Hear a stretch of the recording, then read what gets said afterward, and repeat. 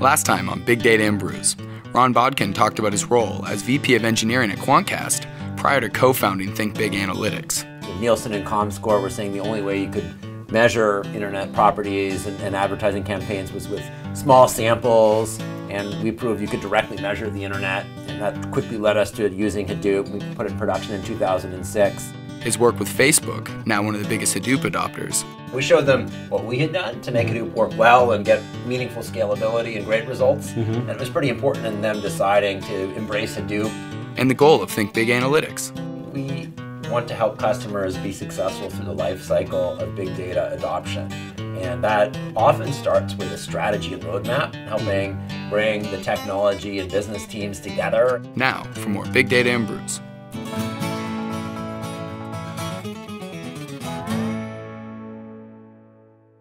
Welcome back to Big Data and Brews with Ron Bodkin from Think Big Analytics.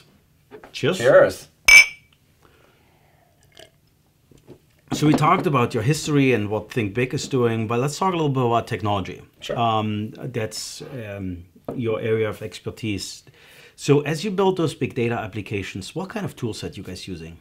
So, I think there's a couple of things. One is that we're big believers that fundamentally open source is the foundation of the platforms that will be successful in big data, that a lot of what's exciting about big data is the economics of open source.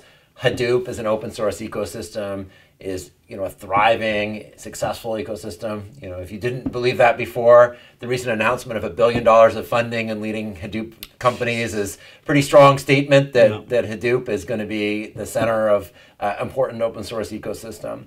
And so we kind of look at it as there's two very different parts of the big data application stack. There's the analytic core, which is centered around Hadoop, but there's interesting pieces in orbit around that. And then you've got more of the real-time architecture, which is in edge serving, web serving, responding to events, where you'll typically have a pattern that at scale you've got large numbers of data centers distributed around the globe, and so you need to have technology deployed locally in each of those. So, and in your mirror, or so you'll typically have various forms of. This is where NoSQL databases like Cassandra come to their strength of having eventual consistency and models for replicating the data. And there's interesting patterns and interplays between the analytic core and those systems of engagement at the edge. I think it's a little more of a shooting match as to what's going to win in the market on the edge. It's with Cassandra and MongoDB is a couple of leading NoSQL databases, whereas I think the Hadoop ecosystem is absolutely the winner, and anything that's successful in the analytic core, it gets pulled into Hadoop. And a great example of that would be the Berkeley stack that the folks at University of Berkeley created some innovative technologies like Spark as a lower latency, better caching approach for doing MapReduce type computations. It's great for machine learning. They raised $14 million from Andreessen Horowitz to start Databricks, but they're now developing relationships with all the major Hadoop distributions. It's being included. It's being wrapped up with Yarn. So it's a great example of it's being pulled into what's considered Hadoop. It's innovative, right? So the Hadoop of today and the Hadoop of next year is very different than the Nutch Hadoop that we were talking about earlier, but it's still as a community evolving and building its capabilities. So you talked a little bit about Mongo and Cassandra. Like, you guys using both of them? Yeah, we do. Where's kind of like, this is where the use case is tending more in this direction, or this kind of requirements more in that direction? Yeah, so we use a number of NoSQL databases. We use a lot of HBase, more typically in analytic use cases, and less around that edge serving deployed out to many data centers. I'd say that we've done a lot more with Cassandra because we tend to focus on big data applications which have large scale, and we found that it's a more reliable, kind of better scaling system. The architecture of Mongo makes it probably better suited for more department level NoSQL applications. So we see it as probably more promising in a scenario where someone's doing something like a MySQL type application. Well, MongoDB has got a very compelling API for developers, and it's really easy to get up and running. But we don't see nearly as many people scaling it up to big data proportions, in large part because it's tricky to get the memory management right, the way it allocates objects doesn't make it easy to get some good cache locality, right? So you have to, typically we see when people are using Mongo and big data applications, they have to throw Memcached or the equivalent in front of it. Right. So is Memcached kind of the standard caching thing, even in front of Cassandra or others? So a lot more, we'll see people that are using Cassandra and relying on it to do a good job of having caching without having to build a separate caching layer. Okay. So we don't see it as nearly as common that people are actually building a separate caching tier in front of a Cassandra database as they do in front of Mongo or traditional relational. Okay. So what I'm hearing is computation, enrichment, cleaning the data, maybe even build some prediction done in Hadoop or related technologies, and then results pushed into kind of a Cassandra that serves a website or an app? Well, it's a great question, right? So, we kind of think of it this way, that, in the real-time edge system, which can be using any number of response engines, could be using old-fashioned Apache or Node, Nginx. There's a bunch of options for the serving layer here, but behind that, you'll typically have a little bit of relational for ACID consistency, right? For the behind these systems, there's usually some high-value data you don't want to lose, so committing transactions, orders. Then you'll have... So just so I understand this correctly, so this will be your online store, right? Yeah, like maybe if you make a purchase, right? Okay, the transaction gets committed here. Yeah. Before you return the page. You'll have NoSQL that's being used to provide scale up things like profiles and recommendations. And the interplay here is that you'll have machine learned models that are being held here that say something about the user's interest, or in response to this incoming device event, is this likely to be a failure and I need to escalate, we need to replace this thing right away.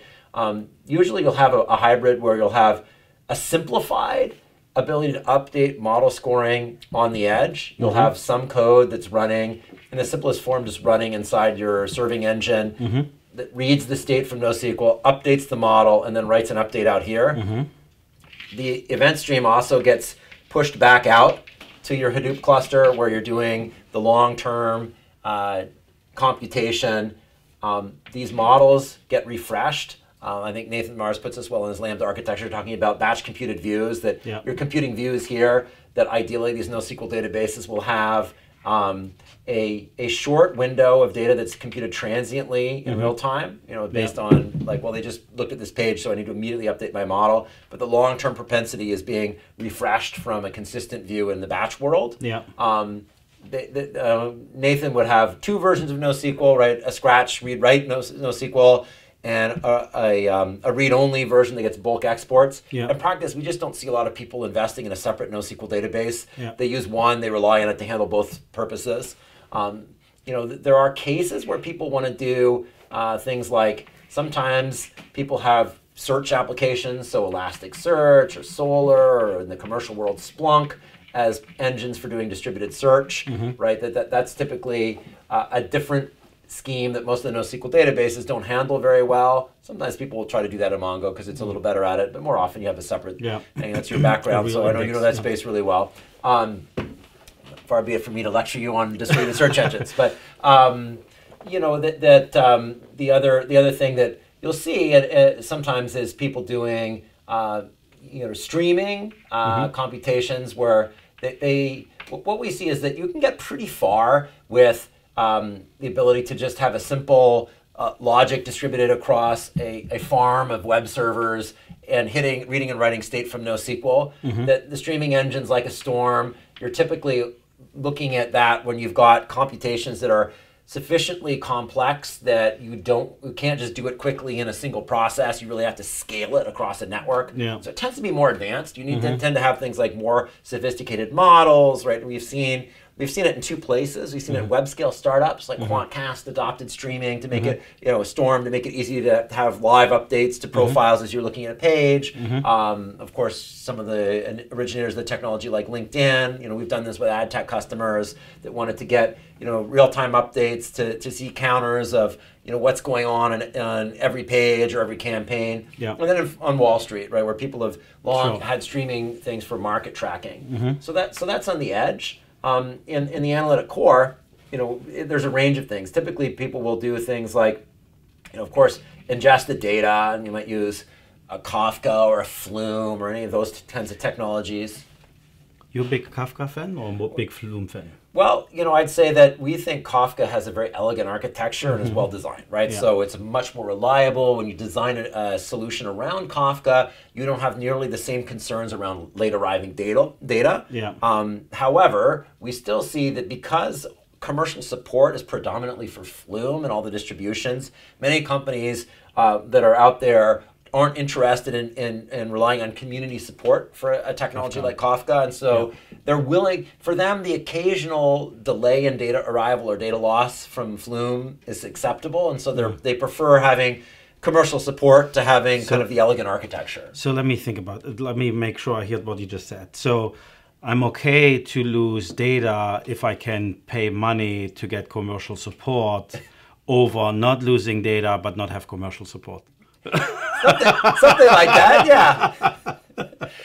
Okay, so, just checking. So that's right. And, look, a great sales force. Congratulations. Hey, we don't sell either, right? Yeah, I'm just But what I'd say is that most of the time when people are putting together big data architectures and they're doing streaming of events back, they're building systems where they are not needing to capture every last event, where if it's 99.9% accurate, they're able to build models and respond, and it meets their needs. And losing data for high value things is not acceptable. That's why you have your asset databases. You have your asset databases, and if you have a high value, low volume stream, you can use more traditional messaging approaches that are guaranteed commit and won't lose data, right? So there are approaches for that super high value data. It tends to be smaller in scale, right? Yeah, usually. So that's the case. So yeah, Kafka is more elegant and we like it, but most customers we find are favoring commercial support. I guess the argument for why they want commercial support is they don't want to have data loss through their mistakes, their problems in operating something like Kafka, and there's nowhere to turn. So, okay, so you pre-process recommendations maybe for every single person. I guess that's what you talked about in the views. Yeah, so right? those are the models you would compute. Yeah, and then you put them into like a Cassandra, and then you show recommendations here, and you mix this all up with the data streams that feedback, and maybe some search in kind of the asset database, traditional RDBMS to like run your e-commerce store. So do you have sounds like you built that quite a few times. Do you have some numbers, what kind of sales uplift you can get with an architecture like this, a recommendation engine? I guess that's one of the classical use cases. Yeah, so recommendation engine or predicting failure, for device data.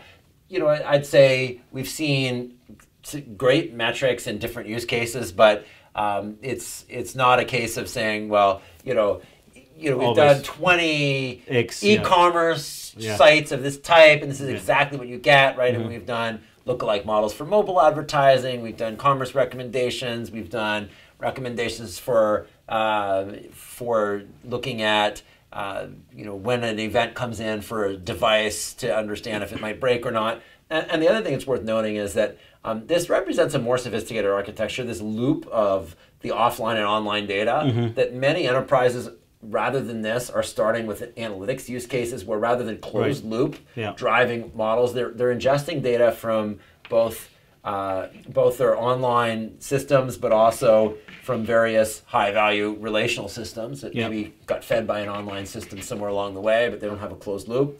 And they're taking that raw data, they're able to do data science to explore it, build views to make it easier to access the data, organize it, denormalize it, build summary aggregates.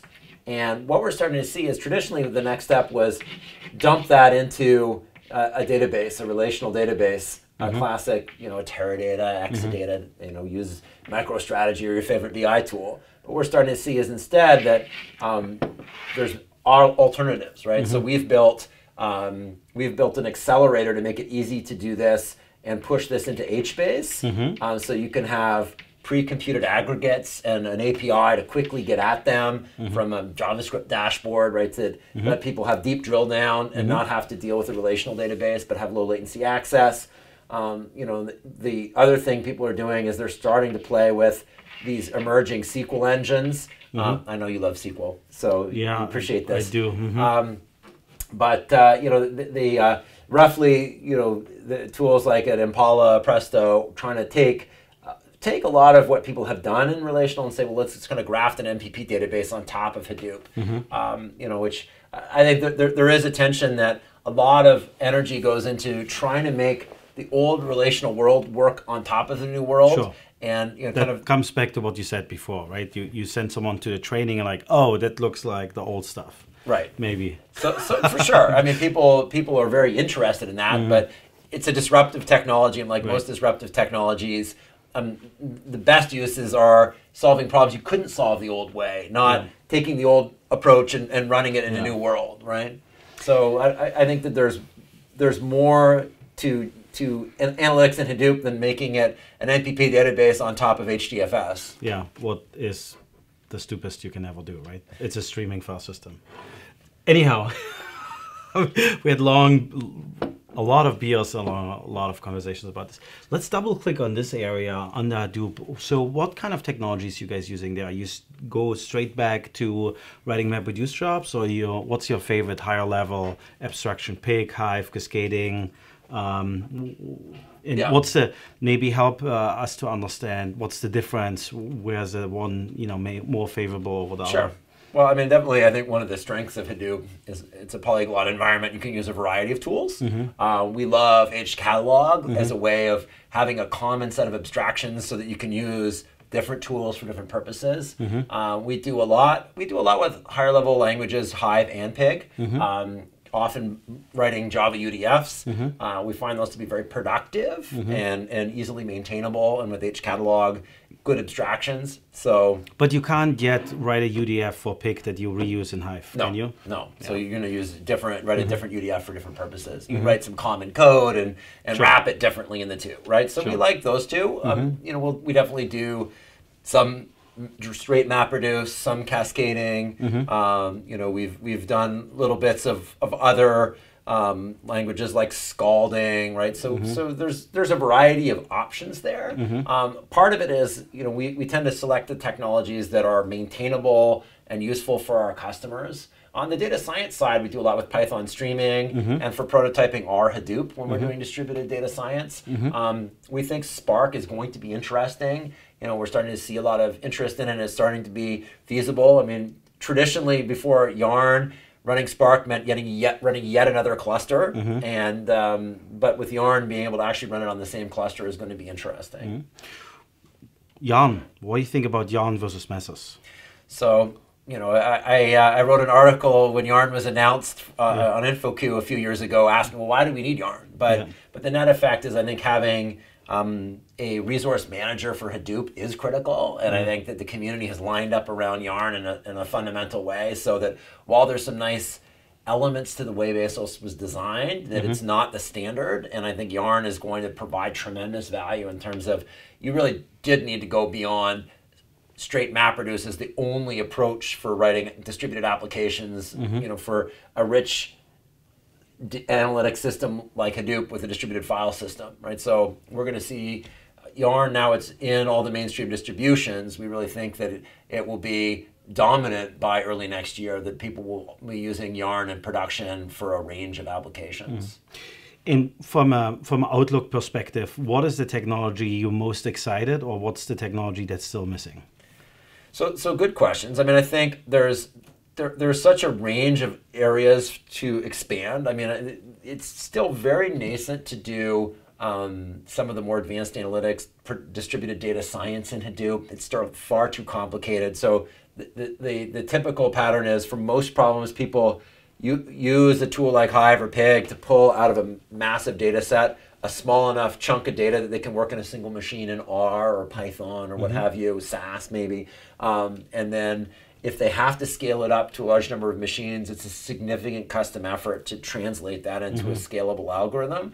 So the emergence of scalable machine learning libraries for Hadoop is going to be really exciting. But that also gets back to, we see that there's stages of adoption that customers usually start their big data journey by cost cutting and scale, right? Yep. They shift ETL or mainframe workloads, or their old system isn't scaling, and rather than doing yet another legacy system, they move to Hadoop.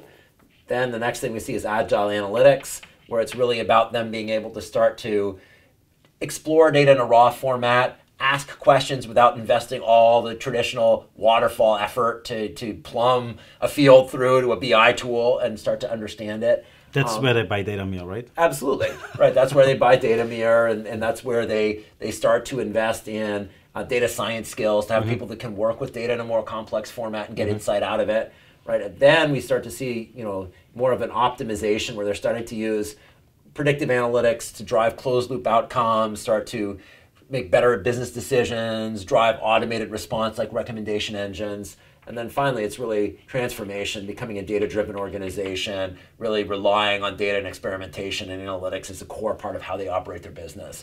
Right? Most enterprises are somewhere here, or here in a proof of concept stage, not yet deploying anything. So that means that it's when you get here that you start to get into really significant data science, distributed machine learning needs. So the pioneers, the web scale companies, Quantcast and LinkedIn and Google Google doesn't use Hadoop, but they're in that stage, right, of having really transformed themselves through big data. So the companies at this stage and later tend to have a real appetite for the data science tools, but it's not mainstream yet. I think right around here you start to see a lot more appetite for